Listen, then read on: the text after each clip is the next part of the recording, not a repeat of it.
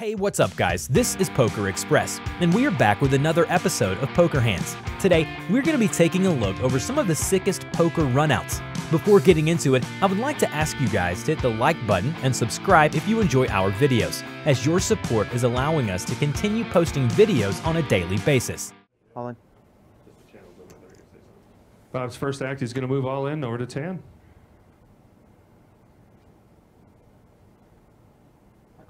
And a call. All in and a call. That's it.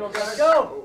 Bob shows ace king, ace of hearts, king of clubs. All the time. Tan shows ace of clubs, three of hearts. Bob is currently in the lead here with his ace king.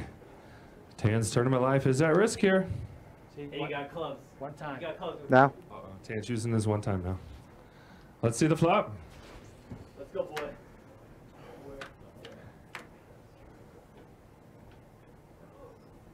Let's go. Is Queen of Diamonds, five of spades. Let's go with the deuce. Four of clubs. Or the three. Bob is still in the lead with his ace king. Tan did pick up a straight draw. Get that deuce. Let's see the turn card. That deuce. Turn card is the five of clubs. Tan did pick up 4 queen chop. No? 10 of hearts. Something like that. Queen 4. Queen 4. Queen or 4. Chop. Yeah, but the deuce would be better. The deuce would be All right, better. he's going to need to see a 3, a deuce, a queen, or 4. He's going to leave us in second place. Let's see the river card. River card is the queen of hearts. Chop pot, queens and fives with an ace. Oh my god. All right, take back your bets. Next hand. Let's go. Haven't you used that twice now? What to do, what to do. All in is the bet. Jeff raises. Works every time but the last time. It's an all-in raise. Back to Scott in 2. I'll call. Oh, he's going to call. I'm not sure what he's got. It's ace-jack. I can see now why he called. Pocket nines over here. We're going to have a race for the championship. Scott's going to be looking to get a little bit lucky on the board to knock out Jeff.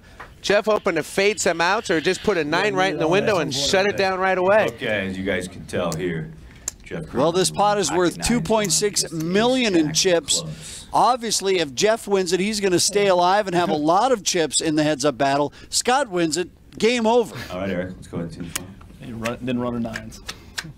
Here we go. The flop is ace, 4, queen with 3 diamonds. That is what Scott needed to see. Neither player holding a diamond. That's not a worry. Let's go ahead And now it's Jeff looking to come from behind. The turn is another diamond. Well, now Jeff can chop with a diamond on the river, hoping to find a 9 for the win. Right, Scott's hoping to find a black deuce. And the river's another diamond. What an unlucky break for Scott Hastings. Pulls way ahead on the flop, and then the board flushes out for a chop. Wow. So many chips. It's really going to take a lot for one of these players to come back. But I've seen it. I've seen it here on the HPT. It can be done. It just takes 1, and then 2, and then 3 double-ups. But you can get there. And Matt makes the call from the small blind now. It's the option for Frank. Oh, he only has one option. It seems like that's raise. He's got 1 gear now, and I like it. It's a raise now, going up to 100,000. But at some point, Matt's got to take a stand. I mean, you can't just let Frank run right over him. Yeah, Frank with 10-5 offsuit here. And now he's just playing his chip stack, playing his opponents, and he's being the bully. I like it. So Matt makes the call. We go to the flop. It's 6-4 tray, rainbow. A little something for both of them. Matt flopping bottom pair, Frank flopping an open end straight. Matt checks. Frank's going to bet 100,000 chips. Action over to Matt now. And the call by Matt. Matt makes the call. He's a used car dealer from Overland Park. He listed his career earnings at 0. I can't be right.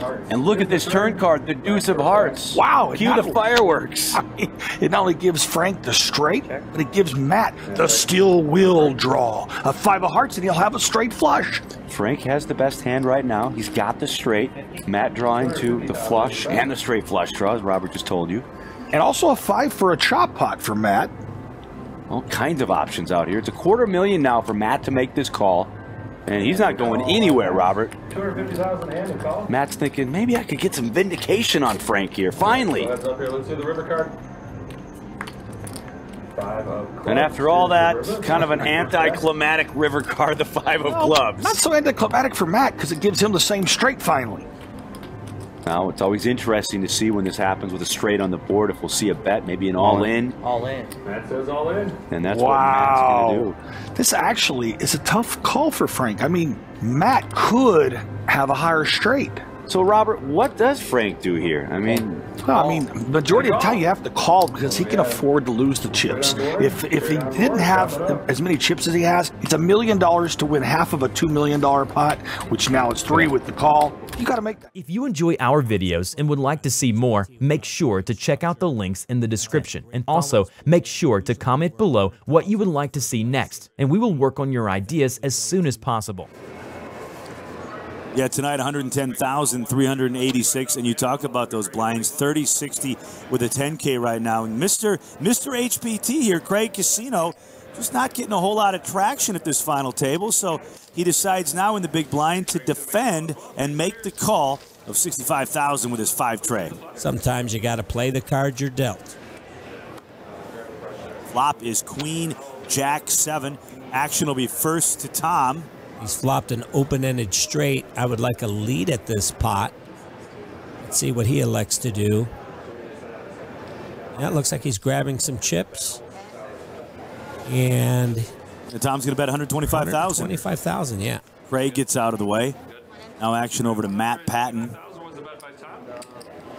Well, Matt might be floating here.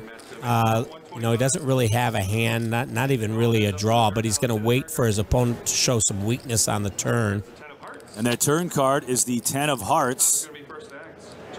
Tom pairs his 10. He's going to check over to Matt. And now this is the execution of the float. Once your opponent shows weakness on the turn, to follow it up with a bet and try and wrestle this pot away. Both players with an open-ended straight draw. Tom pairing his 10. And now Matt bets 350,000 chips.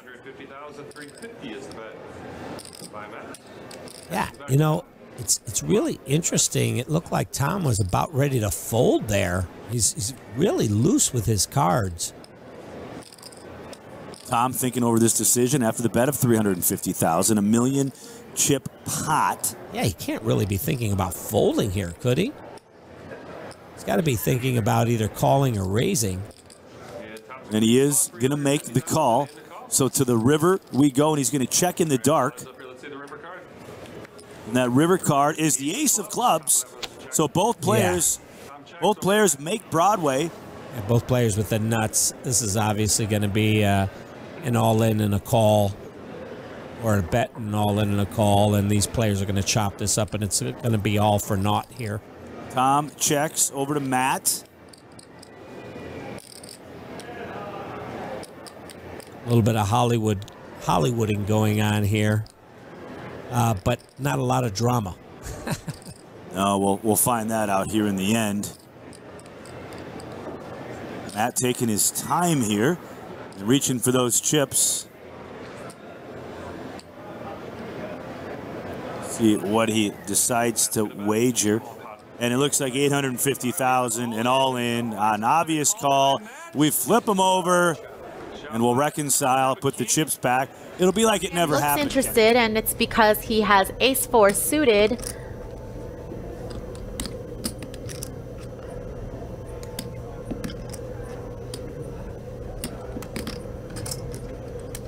Sam will raise his button.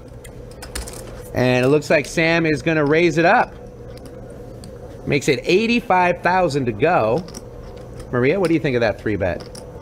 I like it. I think although Nick has been fairly tight, Sam hasn't really re-raised at all yet. So he's hoping that this 3-bet will get through here. Unfortunately, it's bad timing. As we can see, Nick has pocket kings. Randy, with even worse timing, decides to go all in with Jack-King offsuit. And now Dale in the 9 seat announces a raise. He's got pocket queens. We got a big hand brewing here, Maria. Dale decides to 4-bet with his queens, and Nick quickly moves all in. Okay. Sam is going to get rid of his ace-4. Randy's all in, and he can't feel too good about his hand with the action around him. No, definitely not. And Dale doesn't even have an easy decision here with queens. I'm due, right? Little one. $150,000 raise. Nick 5-bet all in here. Dale has to feel like he's behind. And you know what? We got to applaud Dale for being able to lay those queens down right there. That's a big laydown. Real big laydown. So here we go. Heads up. Nick's king's way ahead. Randy hoping to spike a few jacks on the flop here. No. Randy's going to need a lot of help here. And here comes the flop. It's deuce, ace, deuce with a couple of clubs. No help for Randy. I think he probably wins too. You can see Randy's percentage graphic down to 1%. That's not good. And a deuce of hearts comes on the turn, and you would think that's all she wrote, but actually Randy has a couple chop outs with an ace or a deuce. Well, Randy hoping to do a cat impression and pick up another life here. Let's see the river. Oh, it is an ace. Deuces full of aces is the winning poker hand. Nick is counterfeited. My one time. And just like that, Randy goes from almost out the door to having a second life. More poker.